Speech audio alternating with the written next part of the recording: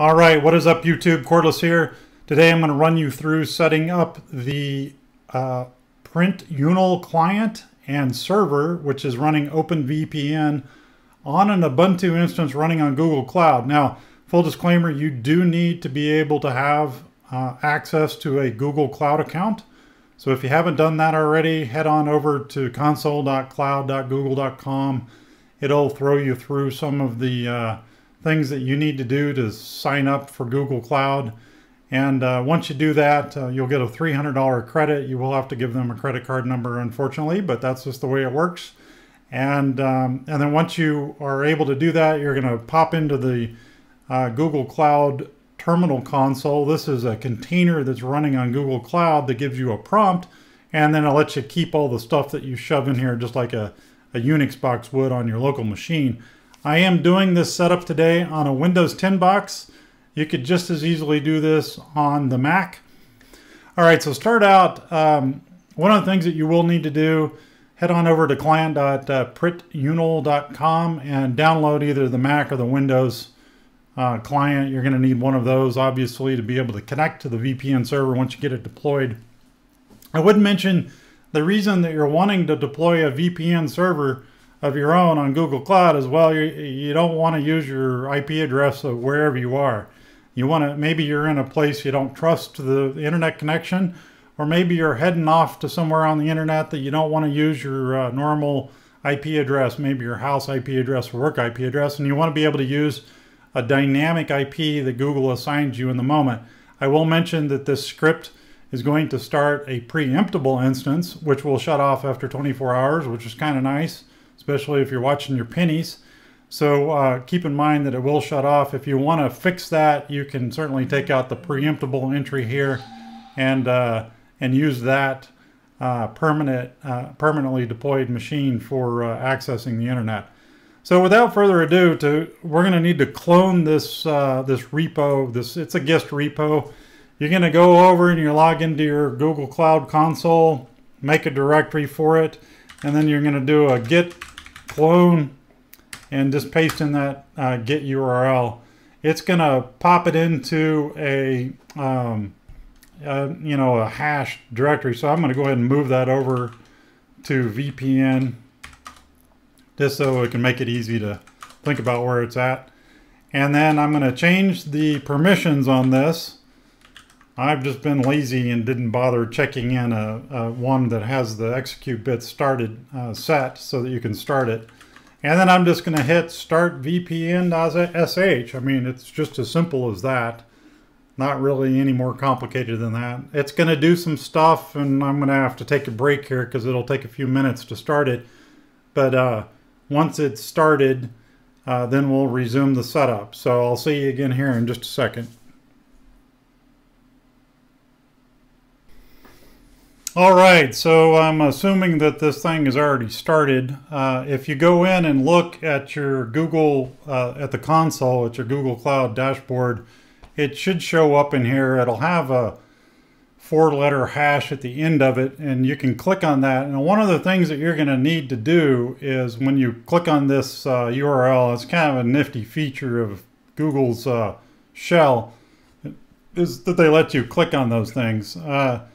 It isn't going to be, the SSL cert on this is not going to be valid, so you are going to have to go ahead and click on it advanced and be dangerous and head on over to it, but it is your machine, so I wouldn't worry about it too much.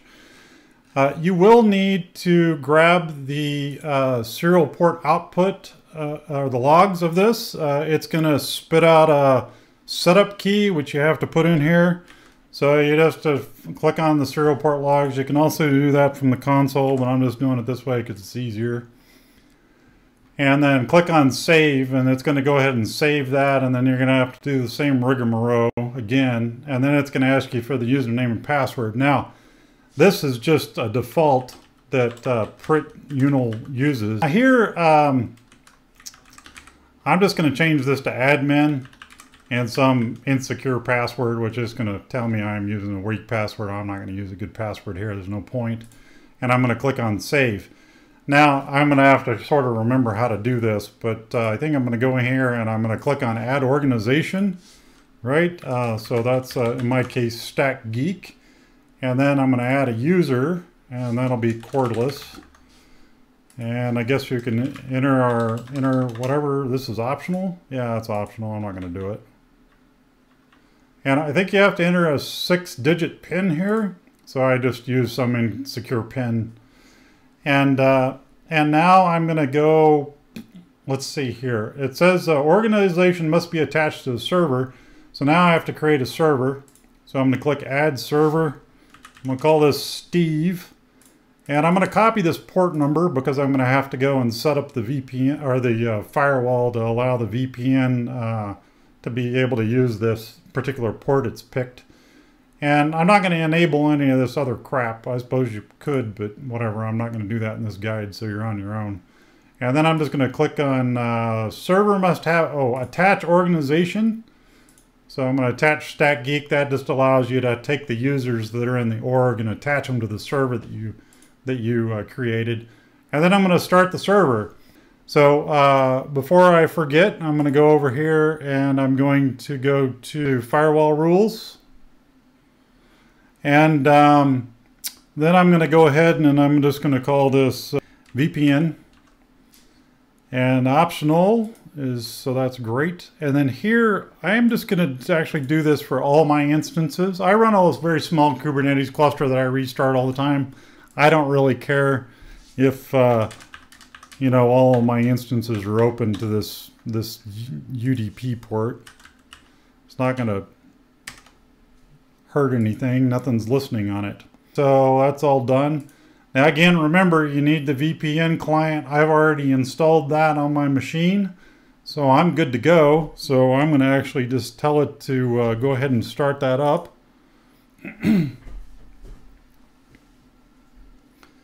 And what you need to do is you need to go over to your users, the user that you created, and click to download the profile, which is going to download this profile, which I did earlier just to test it. And then I'm going to say import profile, and that's this one.